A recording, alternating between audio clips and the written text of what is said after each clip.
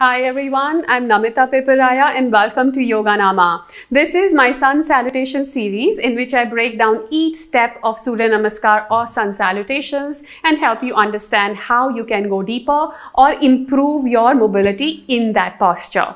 Alright, so let's begin. The first step in Surya Namaskara or Sun Salutations Ekam is a Namaskar Mudra. This is Hatha style Rishikesh Sun Salutations, and you can do this posture two ways. One is here with my elbows close to the body or maybe slightly away and Namaskar. The other one is you can draw the wrists down a little bit, bring your forearms parallel to the floor so you end up stretching the wrists a little bit, and that's helpful. Do this only if you don't have any kind of pain, and in this position you should take a full breath in and a full breath out. You can breathe in through the nostrils and breathe out through the mouth, or breathe in and breathe out through the nostrils. Don't inhale through the mouth, you can exhale through the mouth.